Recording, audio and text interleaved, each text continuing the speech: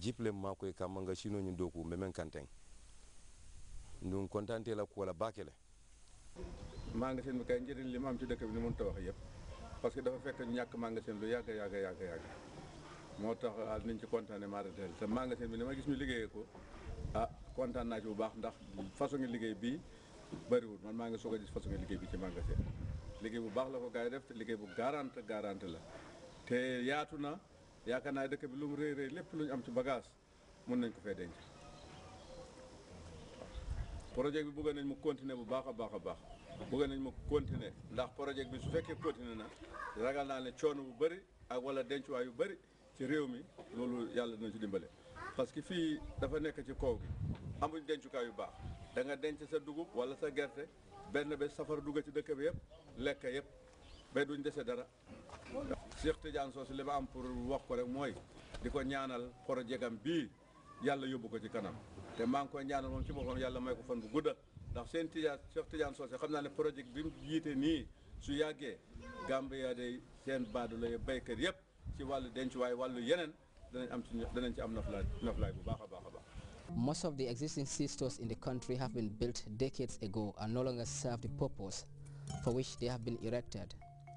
Their dilapidated conditions mean a project like JEEP has to come in to ensure that the herd and producer farmers are spared and protected, for they are often subjected to destruction by rain, pest, rodents and even fire. Almost 80% of storage facilities at community level are in dilapidated conditions. Farmers have been keeping their seeds in their houses or at homes, where most of them will be, these seeds were exposed to so many other factors that will deteriorate the seed condition and making it even, not viable, as seeds. Some part of it is being consumed by rodents, and they are exposed to other hazardous conditions that deteriorate seeds quality. So we said, let's improve. We were able to improve 23. Normally people call it for farmers. If you tell them this is a rehabilitation, they say no. These are newly constructed, seed stores, and they are right. I have that belief, because these seed stores, we normally can't express it. Just try to see it for yourself, because it's well built and it's lined with standards. To be very frank to you, and we've provided other necessary things that goes with seed storage. Seed storage, we provided even sprayers for them to be able to fumigate the stores, protective gears to protect themselves, pallets, as I said, very important. And the most beauty about the stores is it will be very durable, because basalt concretes were used basalt to concrete the stores, and it is properly ventilated. And you have everlasting roofing materials such as alucine, which is anti-corrosive, and you have metal purlines and red timber, treated red timber. They are very, very solid buildings. Farmers, those farmers that benefited, they said even their great-grandchildren will benefit from the stores.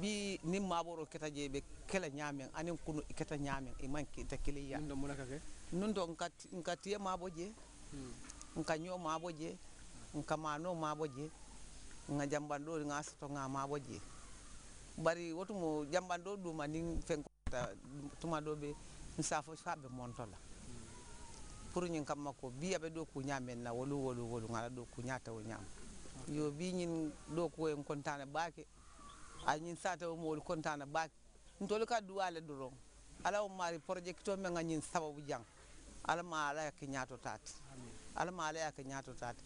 Well before inauguration, farmers were calling to say they really need the store, so we should hand them over to them so they'll be able to start storing their seeds. So that will indicate that seed stores are really very big needs at community level. And as soon as we inaugurated, they started putting in. In fact, we went to a particular committee who did not even wait for the inauguration. They directly put in their stores, and we were really happy with that. The stores were also equipped with all requirements. They had sprayers, they had seed dressing chemicals, they were given even protective gears so as to protect the health of those who are going to use those chemicals. Pallets were provided the seeds are really in very good condition. Because this project, this Jeep project, was elaborated for the farmers. Now, me as an international consultant, I was hired by the EU in order to assess the ongoing activities of the Jeep project. I was able, thanks to the generous participation and engagement of Mr. Sheikh Tijan, to visit almost the entire country and to have an overview of what is going on. The impact of the first component has surpassed of what was formally proposed in the project. Yes. So, and I was personally also astonished by seeing how the farmers were actively participating in a way that I could see in some areas increments of more than 200%. It surpasses the targets of the project. Yes, because the project had a certain objective, and this objective was, as I said, surpassed. And in some areas, it was even surpassed by more than 200%. In some areas, yes. Now, but I must say that this is not only due to the G project, but the collaboration and the intensive collaboration of the farmers, because the engagement of the farmers is crucial. You may have a good project, but if the farmers do not collaborate, you will not succeed. Thanks to the engagement of the G project, in particular Tijan. For a country that has set itself the target of becoming the grain basket of the sub-region by serving as an exporter of food, it is only prudent that JIP task itself with the responsibility of revamping the 3 seed multiplication centers located in Chamen North Bank region, Jiroba in the Upper River region, and Kerawan Fields on the outskirts of Sapo, Central River region. This development is informed by the need to ensure food and seed security in a world that is increasingly struggling to meet the household and national food requirements of its people. Chairman, just to give you some of the details there, we fence 2 kilometers permanent fencing at Chairman.